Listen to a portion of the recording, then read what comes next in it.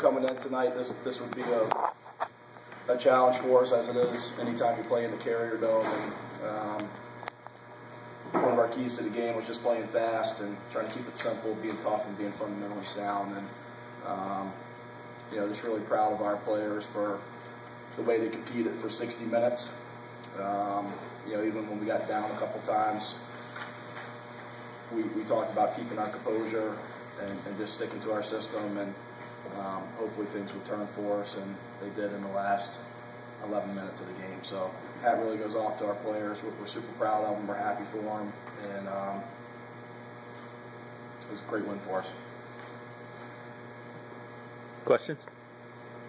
Peter talked about you playing against Syracuse. I mean, it's the second year in a row you've really played out your brain against the Orange. Syracuse is always a fun game to play in. It's kind of just a test.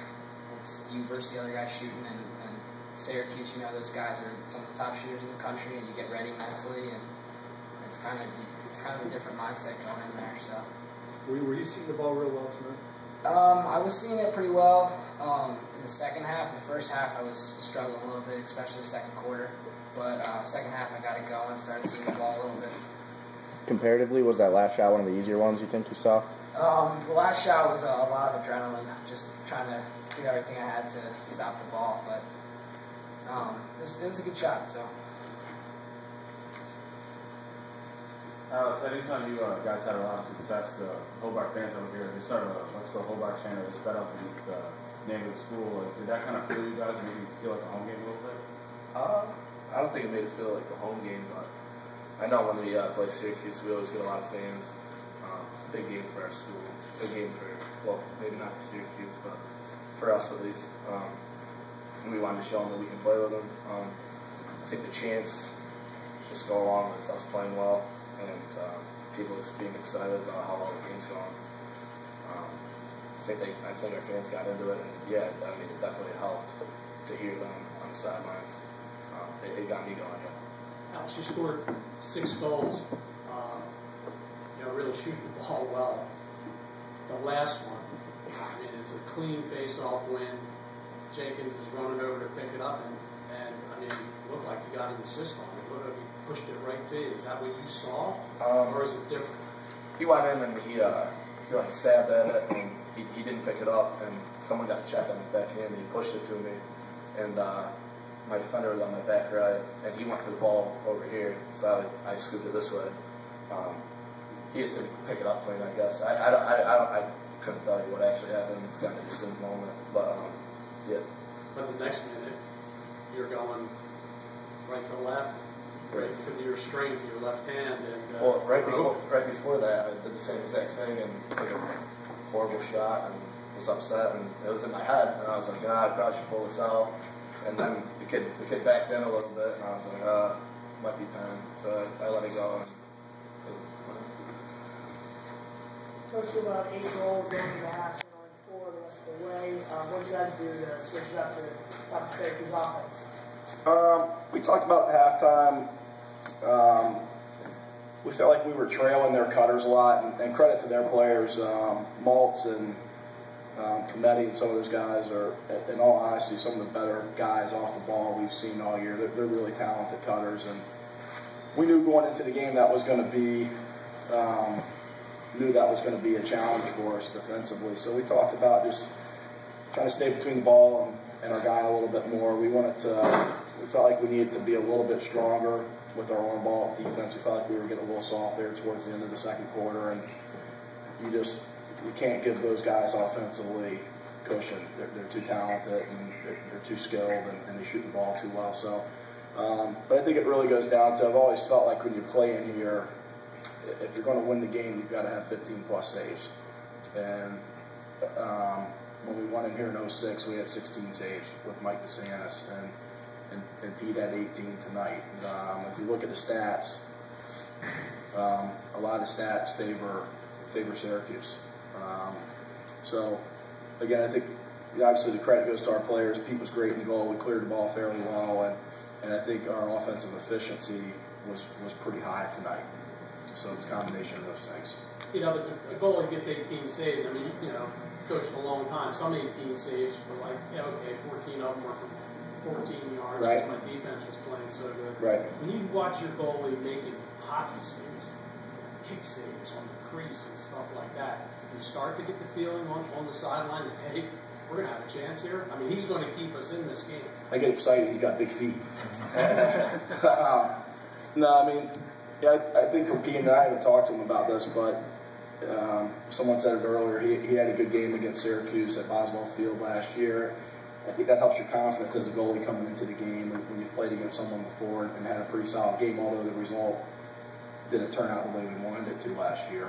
And I think, you know, as a goalie, you kind of get in the zone, and, you know, there are times where, as crazy as it sounds, more shots can almost be a good thing for a goalie because you get in a rhythm, and when you get hot, it's a little bit easier to stay in the zone when you're not going through these extended period of times where you're just standing out the other end and you know, not seeing any shots. So I'm not saying we want to do that all the time, but I think that may have helped Pete tonight. And Alex, you get a good view of that. You're watching that at the other end. You must be saying, we're going to have a chance. Really? I don't really think about it, to be honest. Really? No. I think if you think about it, I try to stay in my zone. I think Pete tries to stay in his zone for the most part. So you weren't watching and enjoying the game? No, I watch, but it's not like enjoyment. It's just, let's do it, you know what I mean? There's no enjoyment, I don't think. Charles, the X, you're matching up against Cal. He seemed really dominated. What was he doing that was just so well? Yeah, first off, hats off to him. He dominated Griffin and I pretty good. But, I mean, we didn't have any film on him. We were scouting number 26 and 4, so kind of threw us a curveball there, but hats off. He did a great job of us. We just tried to battle the time up and let our wings get in there. That's really all I can say about that. Coach, with their domination at the face-off X, as the clock starts winding down lower and lower, is that one thing that, you know, kind of gives you more pause and more worry as you hold the lead? Sure. You know, when you know they had momentum at, you know, in that area of the field, and you know, obviously when you score or you get scored on, if you score, you want to keep the momentum. If you get scored on, you want to try to stop the bleeding. So that, you know, we have talented players there. We didn't have a great game there tonight. That happens sometimes. You know, we'll refocus and get prepared for Saturday. You guys, you know, I hate to rain on your parade here, a great win and everything, but you guys are in the thick of an ECAC race. I mean, you got 2 huge games coming up. How do you guard against, you know, how emotional it is when you play Syracuse? You've got to turn it around now and really, I hate to say more important games, but in a way they probably are, aren't they? Yeah, you know, first and foremost, our league's the most important thing to us, and we're fortunate that we play in a great league.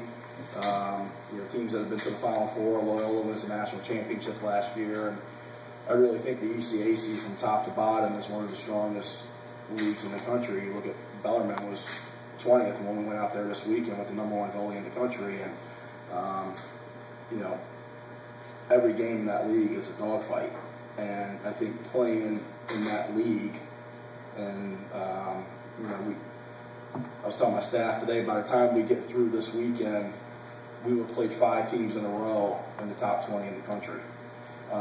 We've played Denver, we've played Ohio State, we played Cornell early, so you know, as good as Syracuse is, and they're excellent, I think at the same time we're a little battle tested, and we've been in really competitive games against excellent programs, and I think that helps you late in the year. But you know, this one on Saturday, we're right in the thick of a conference race, and you know, this is an awesome win for our players and our program and our alums and our school. And I told the team in the locker room we're going to enjoy this for about an hour heading down I-90 to exit 42. And when we leave the locker room tonight, this one's over, and our focus is right on Loyola. Peter, you started the first quarter with 6 saves, and then you kind of fell off a little bit in the second. What were you able to do to kind of get back in the zone in the second half? I went into the locker room and kind of just sat there, and I realized.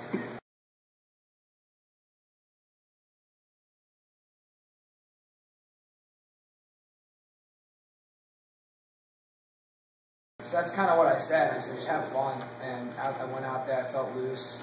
Coach Stanley gave me a nice little warm-up, and I started getting it going. So. Charles, this is your first taste of Hobart Syracuse. Welcome to it. What are your thoughts?